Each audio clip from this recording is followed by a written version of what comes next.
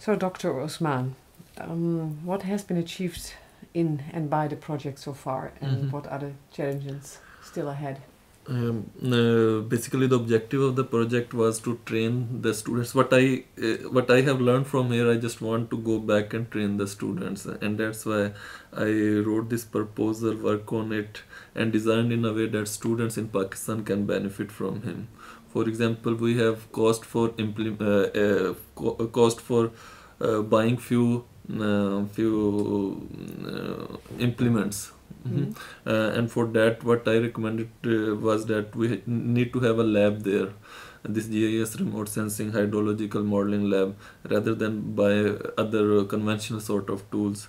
And within this lab, students can work with modern techniques, which are GIS remote sensing hydrological modeling, and so that the knowledge which I gained from Germany should be transferred there to these students. I did not focus to the students, but I also work with professionals, farmer organizations, and just meet with them and just to see, exchange the knowledge what I got here, how can it be transferred well in Pakistan. So, what has been the main asset of the project? That is student, to be honest. That is really students who got MSc degrees, and I also saw that lot of students are interested in that. For example, firstly, it was designed for 5 students in proposal.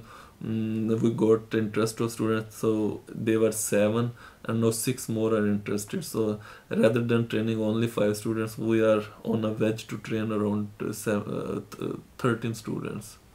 So these students now they have they meet with Bernhard, Christopher Conrad, German partners. When they went there, they have communication with them, communication with farming community. I mean, beside the research, the other good thing was that we are working very closely to the students, to the stakeholders.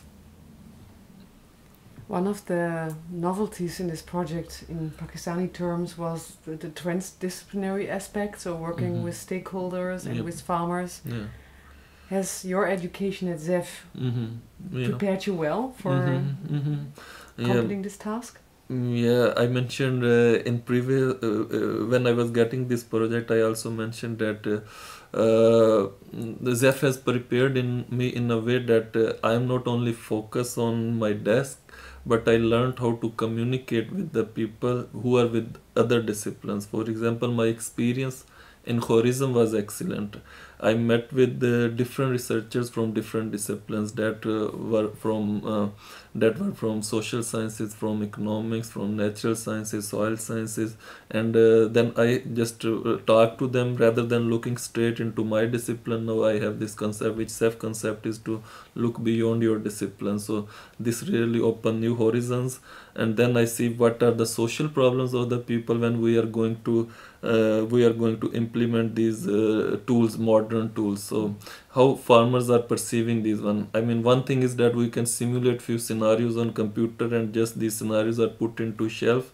But due to the asset, the learning from self by me from self was that we have to involve farming community professionals, all the stakeholders in who belonging not only to different disciplines but to different communities, talk to them, and then we can go for sustainable solutions.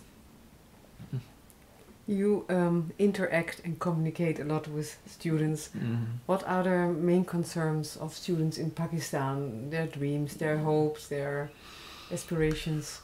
That is interesting question. I just give my example that when we graduate from the university, we are very much interested to study more, to do MSc, to do PhD. But MSc and PhD in Pakistan is is little bit difficult. Difficult in a way that we don't have so many projects in which we can involve the students. So this is just desktop studies or working in the lab. But the students are very much interested to go abroad to build their career, stay there, and then they can mostly they come back, and then they can also contribute to their country.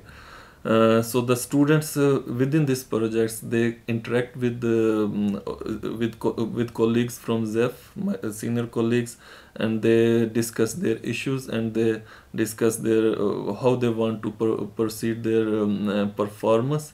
So they are very much looking, I mean, to build their career. So this project has that impression on them that there is opportunity. They can move abroad, and they are much more energetic in that. Okay, thank you.